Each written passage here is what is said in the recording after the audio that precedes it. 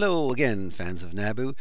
Tonight I'm going to talk to you a little bit about my floppy problems, but first I'm going to show you exactly how I'm pulling things off of the floppy, and I'll show you where I'm kind of going wrong, and I'll let you know how you can help. This is the floppy archiving process. I'm going to start with a diskette that looked interesting because it says on a faded label, Dimitron's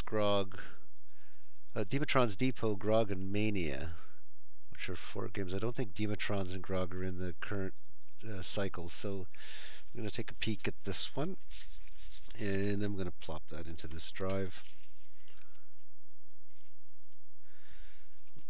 which is the double-sided, double-density drive. And I'm going to use I have a grease weasel here that I'm using for the interface. It's connected to the floppy drive, and using USB, it's connected to my computer. And I'm using the grease weasel GUI to come up with the command line parameters that I want to put in my window over here. So this is the GUI, and the GUI is available. The grease weasel is available. The code for this is available at Github there, and the GUI is available there at Desert Sage Solutions. So I've already got the command queued up in PowerShell over here. So I'm just going to press enter and hear it wonderfully click away at gathering both sides and 40 tracks. And when it's done, we're going to take a peek at it. I can get rid of the GUI right now since we're no longer using it. And we will load it up into HxCFloppyEmulator and see what it looks like. Oh, it must be single-sided, so we should change the parameters and do this again because there's nothing on the second side according to this. And now we're going to tell it to just only do the h equals 0 tells it only to do one side.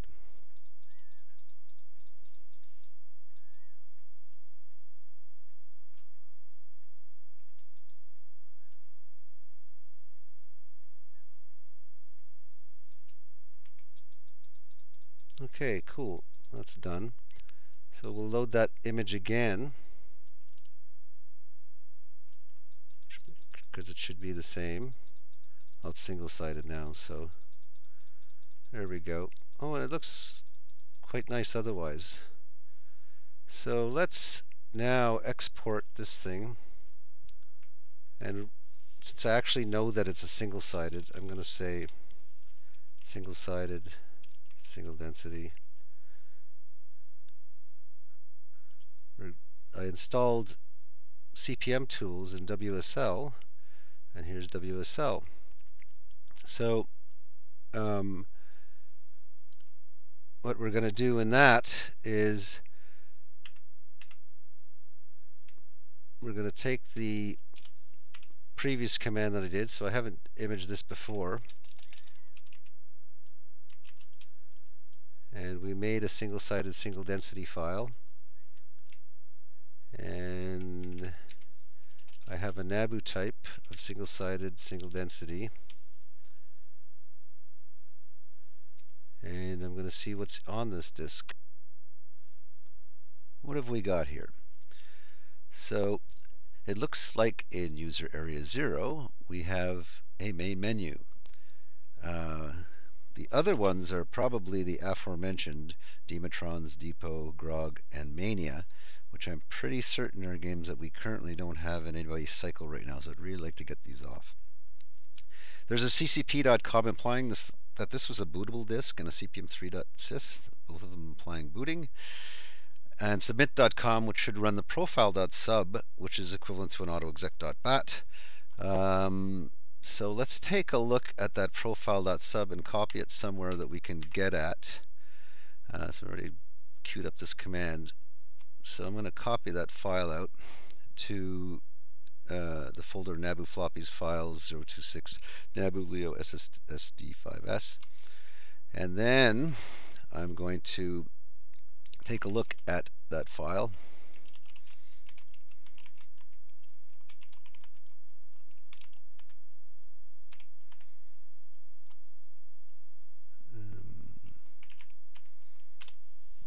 And it has one thing in it that says CS, which implies it's a cab serve that it was starting, but I don't see cab serve on this disk. That implies that this disk wasn't complete or and was not ready to run cab serve because there's no cab serve on it.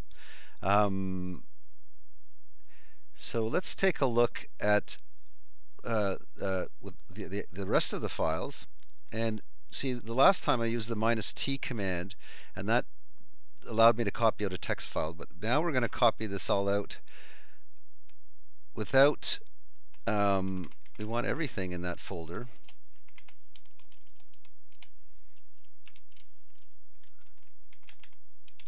And we want to get rid of the -t, which changes it to text. And actually, I don't want anything in that folder. I just want, I've seen CCP and stuff like that. We just want the pack files out of there. And we'll copy it into the same folder. Now, so let's, what we're going to do is we're going to, now what I'd really like to do is copy these to my test folder. And I'm not going to copy all of them. So let's bring up this, and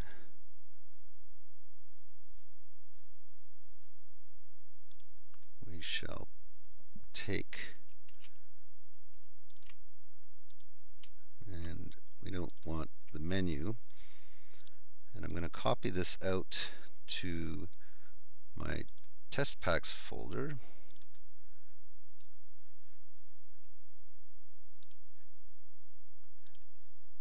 And so now, so let's load up MAME and see what this is going to look like.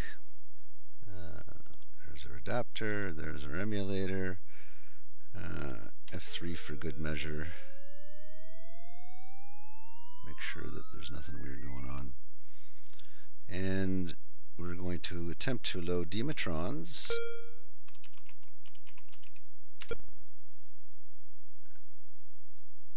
And we have a problem that it won't load. So let's try something else.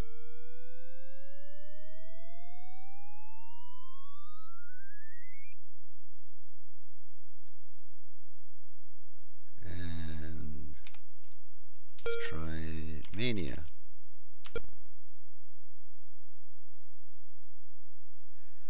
Warning, this pack at 9A is a trailing data segment, and we can't load this one either.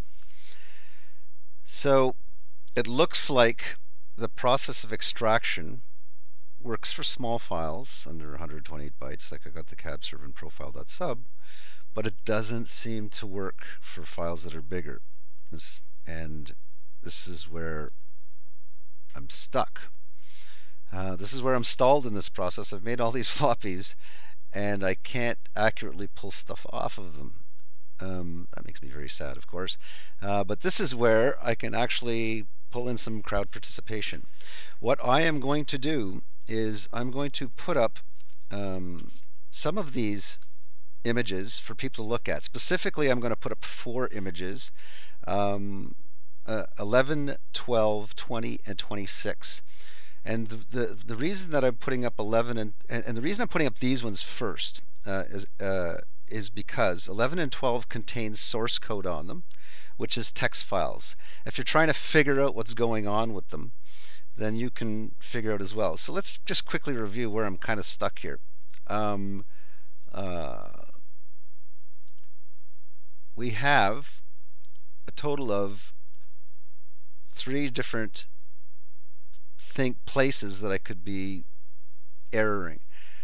Is it in the grease weasel instruction? Maybe.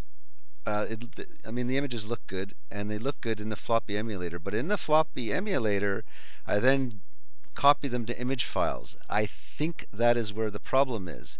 The third place that this could be a problem is in CPM tools. I built my own disk defs file, and I will show that to you.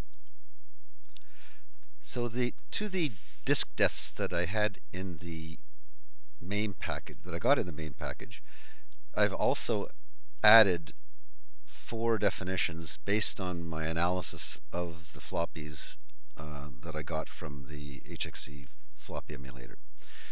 And they all start with NABU. They're right at the bottom of this file. NABU DS double-sided single density 5 sectors, single-sided single density 5 sectors, which I showed, double-sided double density 10 sectors, which is one I found, and double-sided double density 5 sectors.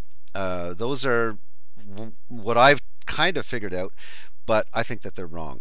So either they're wrong, or I need to know a little bit more about how the images that I'm producing. So I'm going to put this file, this defs, in the repo, https github.com, leobinkowski/nabu/cpm-tools/diskdefs, and underneath, also, as you can see here, I've got links for the 4 SCP files that are vexing me for the moment. I'd really like 12 and 13 to be dealt with because they're the NABU filer and they have text files on them. They're actual source in C. 20, I'm not sure about, and 26 is what we've just been discussing in this particular demo of how I'm doing the floppy process. So everybody can take a peek at those. If you manage to figure out 26 and get usable executables off, please put them in the comments because those are files that so far aren't in any cycle. And it would be really nice to add them to it, so I really want to talk to you. That's it for today. I hope everybody has fun with this stuff. I can tell you right now, I didn't. So as long as somebody more knowledgeable does have some fun, my work is rewarding. So see you later and have fun with this.